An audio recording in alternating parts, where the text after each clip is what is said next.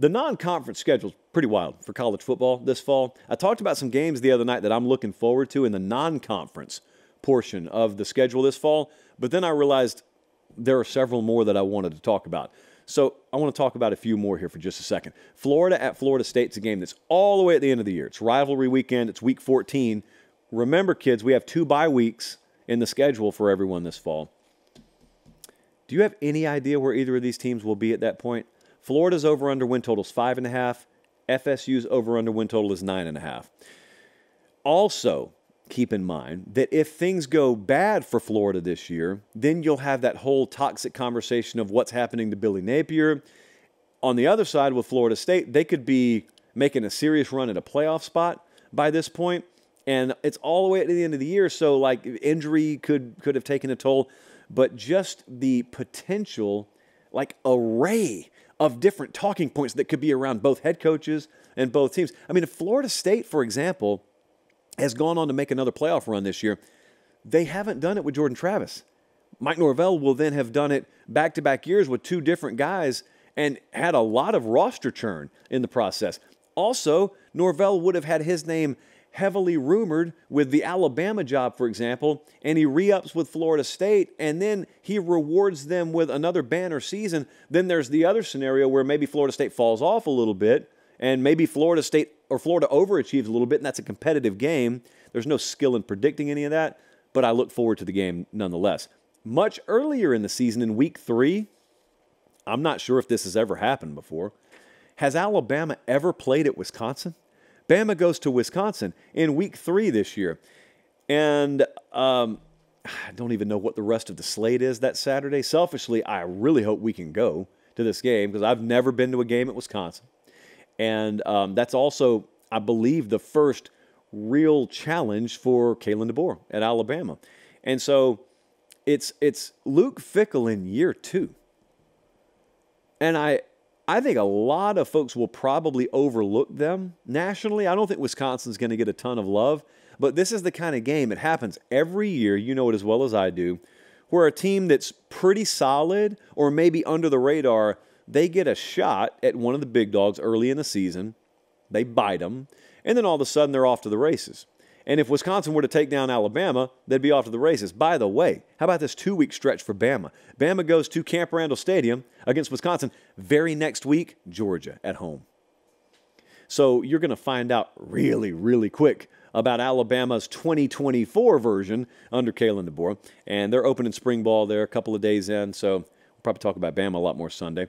How about week 1? Why wait? Let's go week 1. Fresno State at Michigan.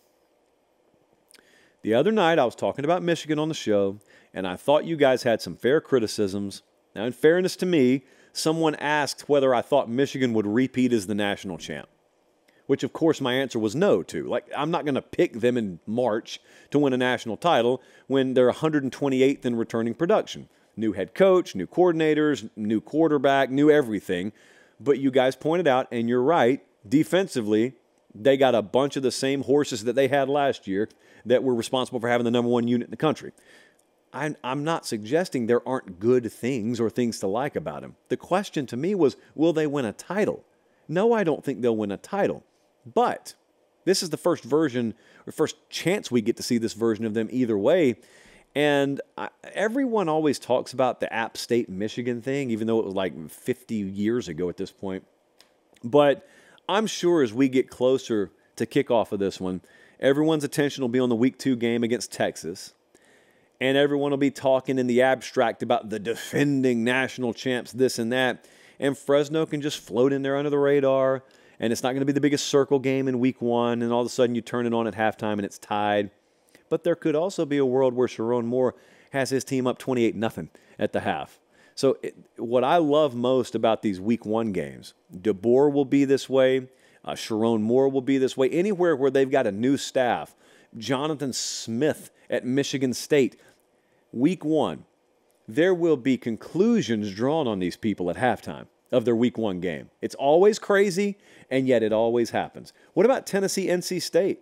Pretty sleeper-ish on the out-of-conference slate. Not for us, though. It's a neutral site game. It's in week 2. It's in Charlotte. You know how I feel about neutral site games. But the fact that this made it anyway lets you know how I feel about the quality of teams. Two really good teams here. NC State, yet again, over-under win total in the 8.5 range. Tennessee up in the 9.5 range. Both of them have playoff potential this year. Both of those teams on the high end have playoff potential this year. And Nico Iamaleava, we get to see him start. NC State, I think, and I agree with them, they feel like they'll have probably a lot more of a no-name lineup from a national perspective, but a lineup of guys they know they can win with this fall. And week 2 will be the first chance we get to see both of them. And lastly, also in week 2, Colorado's going to Nebraska.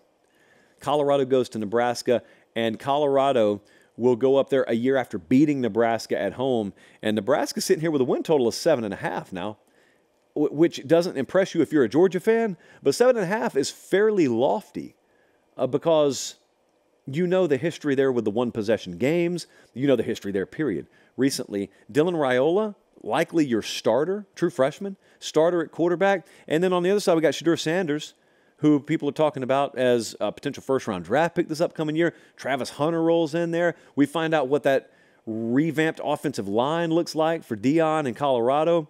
That'll be a really good one. It's week 2. Don't have to wait very long. Also, you got the rivalry aspect. I mean, the history of college football, got a lot of chapters that could be dedicated to that matchup there.